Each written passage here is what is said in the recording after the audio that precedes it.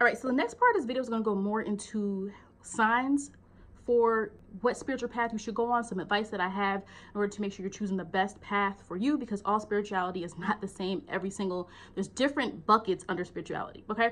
But I want to first talk about astrology because you know that's what I do. So if you know your birth chart, you really want to look at what houses you have planets in, because we're going to talk about the water houses really quickly.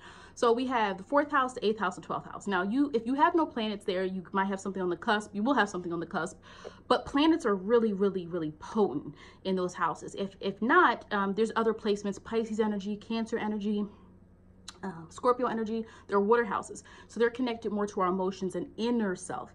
And in order to do any type of spirituality, you have to be connected with the inner, right? Even if you're working with the outer or the physical world, you have to be connected with your own source of power. So that's why we're going to look at the water houses. So if you have anything in your 4th house, the 4th house is ruled by the moon. It is related to family, home, mother, our background, our roots. So 4th house energy people, you're going to notice, if you're in touch with spirituality, it's more of an intuitive base, right? You're a little bit better at understanding people, especially people around you. Sometimes you get a sense for things. The moon, remember, the moon is receptive. It's that feminine energy of that intuitive nature. So 4th house people, usually you have a really good understanding and sense for things. Sometimes they're unexplainable things, but you always kind of, it just comes to you, right? Because remember, the moon changes every 2 to 3 days. So it's kind of like a feeling for people with 4th house.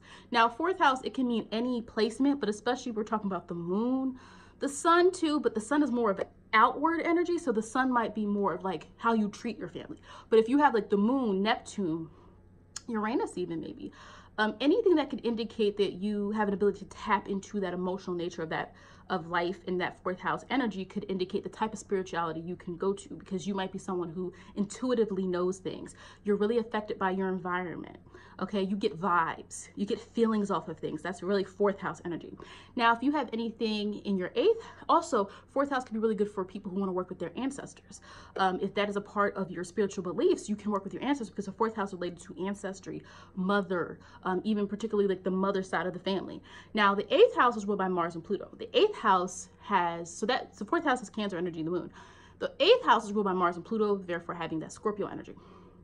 So the 8th house it's a little bit more intense than the 4th house, because now we're thinking about the obscure. The 8th house can be connected to topics such as transformation, joint assets, taxes, death, sex, intimacy, very deep, intense topics, right?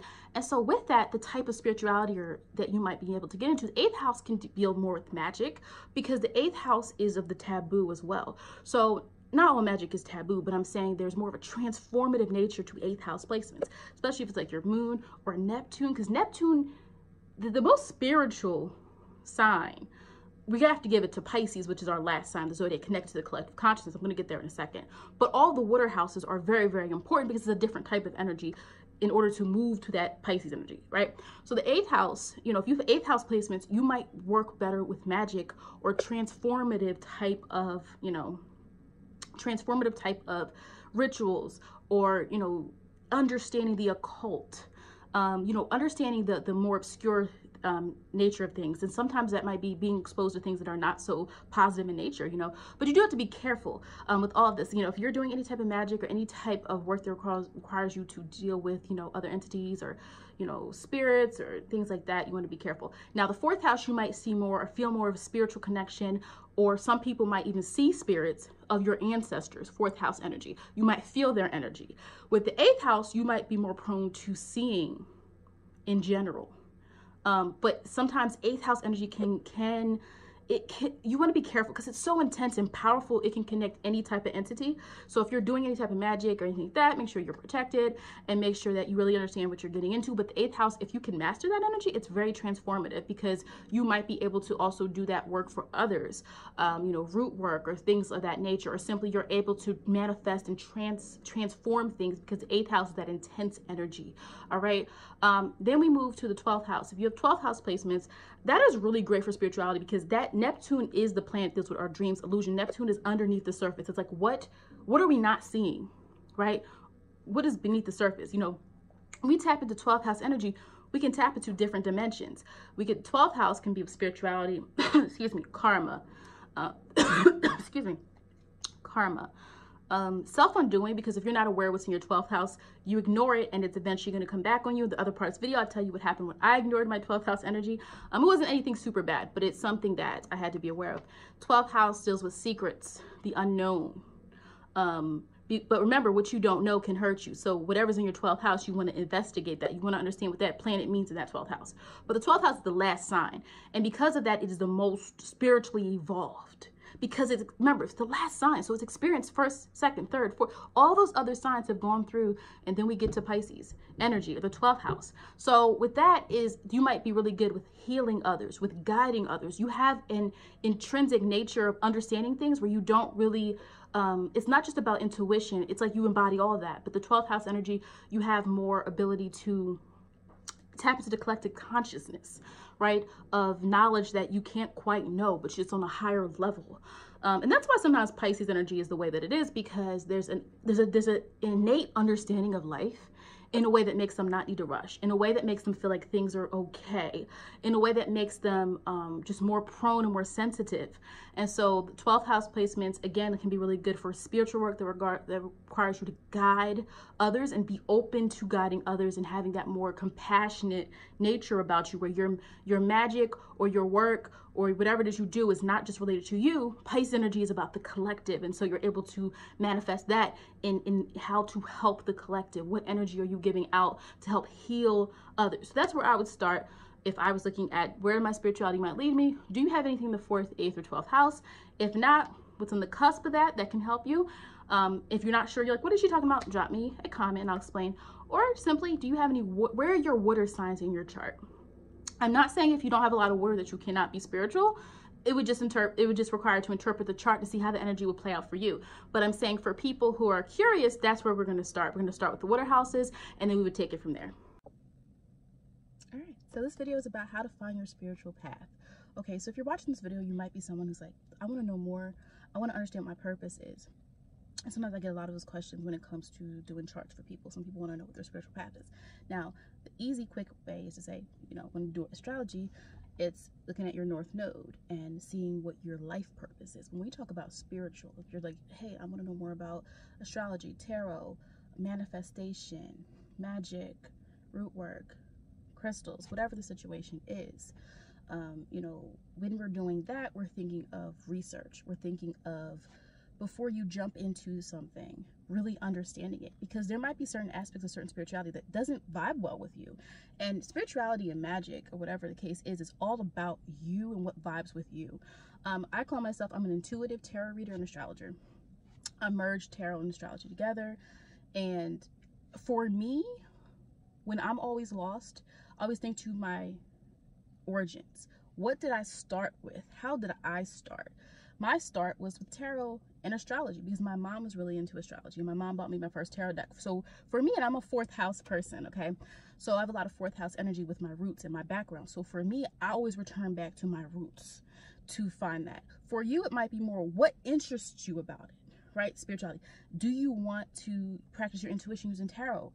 Are you someone who's more about nature and you want to understand how to be more in tune with nature, or you want to use, crystals and those types of things? Are you someone who you see ghosts, you see spirits, and you're trying to figure out how to channel that energy?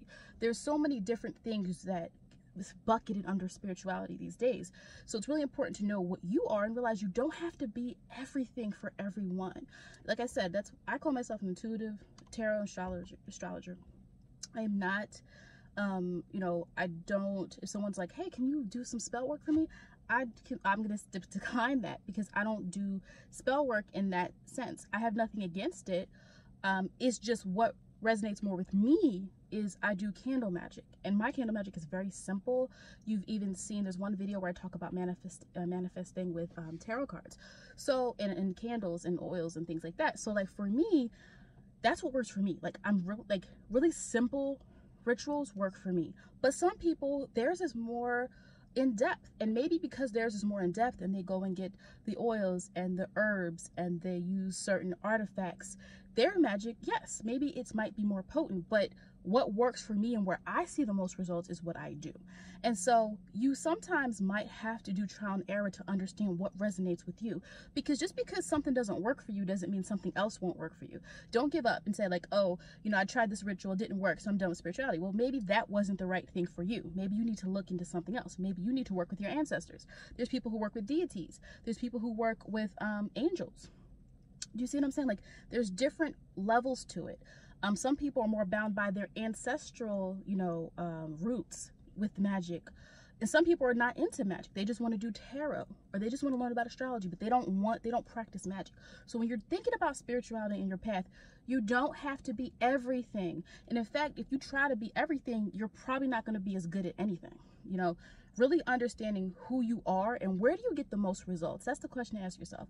Where in your journey have you gotten the most results? And even if it hasn't been perfect and you're still working on your intuition and building it up, where have you gotten the most results? And practice that. And then maybe you can open up the channel later for these other avenues that you want to explore. But like I said, research is super, super important, especially with people doing rituals or spells, because again, you can open up portals to different things that you're not ready to experience. And it's also important to know your limitation. You might be a person who doesn't want to work with spells. You might be a person who's like, I work with spells, I don't really work with astrology or tarot. I don't really, that doesn't, some people like, that's inconsequential to me. Like, that's not important. I do rituals and root work for people. And that's, again, that is your journey, and that is fine for you. And especially for people who are like, if you're just doing, my theory, my belief is, if you're doing something with pure intentions, if you're doing something to be pure, you're not out here trying to intentionally harm people. That's my way of doing things. Now, I know people have different beliefs and different paths. And again, I'm not here to judge what someone's doing. I'm just telling people, especially sometimes I have people asking me questions about spirituality, or assuming that, you know, I do everything. And I'm like, no, it's better that you don't do everything, because then you actually know who you are and what energy you're actually working with. And when we're talking about the astrology, because remember, I always bring everything back to astrology. When we're talking about spirituality, I'm just going to give you my thoughts. So when you look at the astrology wheel, it's 12 houses. So the 4th house, ruled by the moon, is more so our intuition. It's more so how we interact on a personal level. What do we do personally with the intuition that we have?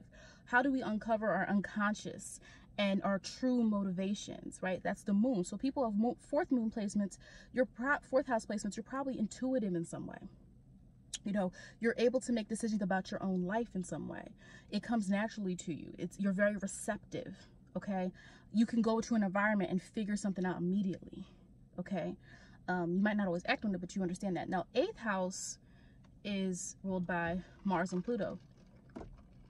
And if you know the 8th, well, the 4th house is, let me go back. The 4th house is family, home, roots, mother. So when we think of intuition, we think of those things, your home base. Then we get to the 8th house. Now, the 8th house is when we see, so the 8th house dealing with a lot of different topics: intimacy, sex, death, joint assets, transformation. 8th house is a very interesting house. Mars, Pluto, Scorpio energy. 4th house is Cancer energy. So 8th house is when we get the taboo. We get rituals, spell work, things that are more, that can be very powerful magic. You also remember, Pluto can be obsessive. So Pluto can be destructive a little bit. Mars can be destructive. So we also can have, you know, curses and work that deals with more deeper, more intense type of magic we can get with the 8th house energy. Okay, so if you have placements in the 8th house, your type of magic might be more about, you know, your type of spirituality might not be as intuitive as the 4th house. It might be more so about transformative. So you might be someone that can work with spells and root work. Okay.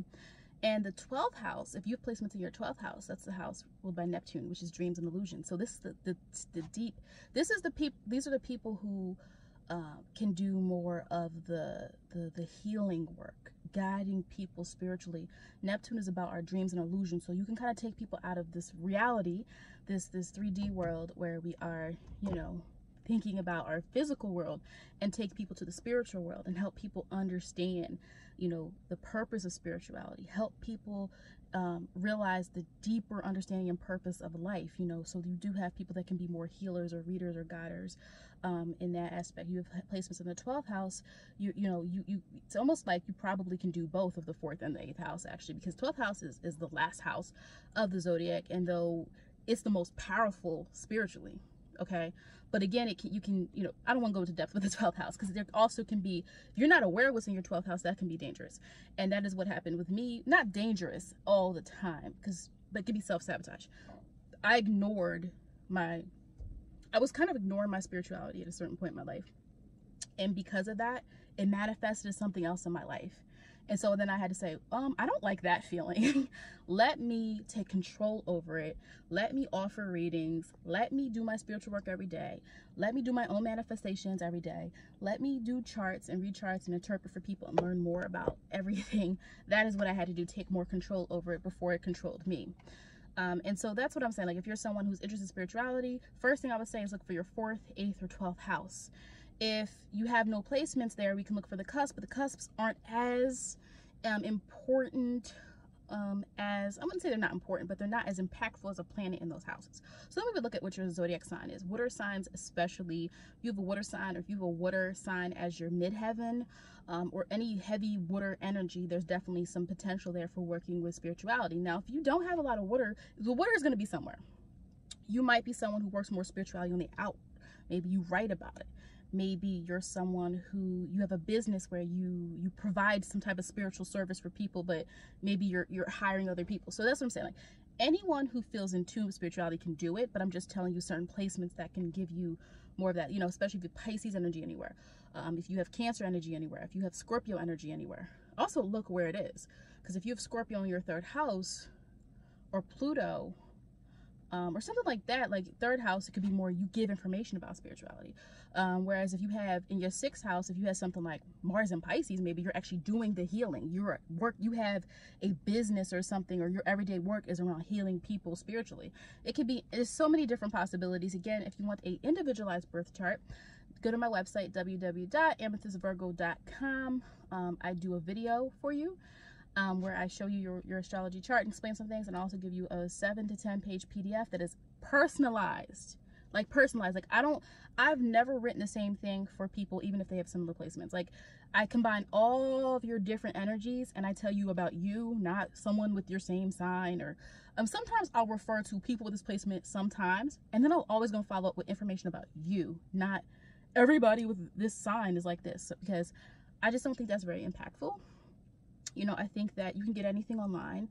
You can read a book, you know, I do both, but I don't even really, you know, I'm at the point where I don't research. I mean, I research on my off time. So when I'm not doing readings, you know, I'm always learning, because I don't assume I don't know everything, you know, and I want to get to the point where I know more. But when I'm doing your chart, I literally use my intuition, and I literally use what I know.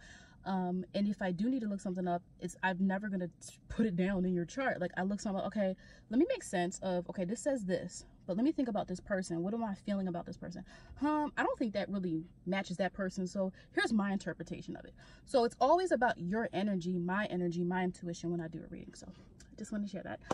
So again, hopefully this is helpful for some of you understanding, like, calm down. It's okay. You don't have to master everything in spirituality. Just find your own path and what actually resonates with you. If you have any questions for me about anything that I've talked about with spirituality, feel free to drop a comment, or send me a DM on Instagram, Amethyst Virgo. Thank you for watching.